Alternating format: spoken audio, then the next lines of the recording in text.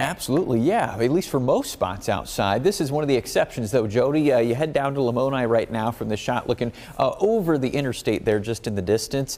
Still pretty overcast down in that part of Iowa. But then if you head farther north and west, we've got clear blue skies, especially up north. Algona, you see there, Marshalltown, West Des Moines, all pretty much clear as a bell. Southeast Iowa still dealing with those low clouds. Low clouds tend to be pretty stubborn. It takes a lot to really get them out of here entirely, even once you have quiet weather. So those will slowly erode as we go through the rest of today, but you can make out a little bit of a difference in temperatures now as we head past lunchtime. Only 41 Lamoni and Sheraton. You head up to Des Moines, upper 40s there, and most of the rest of Iowa in the upper 40s. Atlantic out west already sneaking up to 50. Most of us will get up into the 50s here next few hours because the winds will stay pretty light. The skies will stay pretty dry and sunny. We'll get rid of those last few clouds, and it'll be a pretty tranquil afternoon. Pretty tranquil night here as well, too. Maybe just a few clouds overnight tonight. Tomorrow on Wednesday, much the same. We're just going to slowly shift our winds around from this kind of slightly cool northerly direction we've had today to more of a southeasterly direction tomorrow,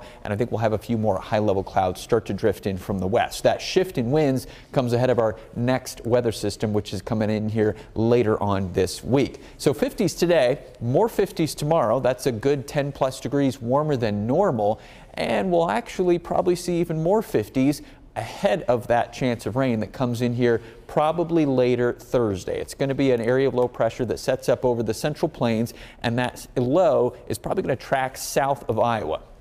That means we're going to be on the cool side of this system, so probably no thunderstorms, probably some showers that move in here second half of Thursday, so Thursday evening into Thursday night. Probably Thursday night, Friday morning looks like the wettest time frame from this next weather maker, and can't completely rule out parts of maybe western and northwest Iowa seeing a few snowflakes or a little bit of non-liquid precipitation mixing in here late Thursday night, and then maybe late Friday afternoon as the cooler air starts to come in on the backside of this system as it pulls away second half of Friday. But Thursday night into Friday could be a little bit damp. Right now, still some indications of a ½ inch or more of rainfall, especially across the southern half of Iowa.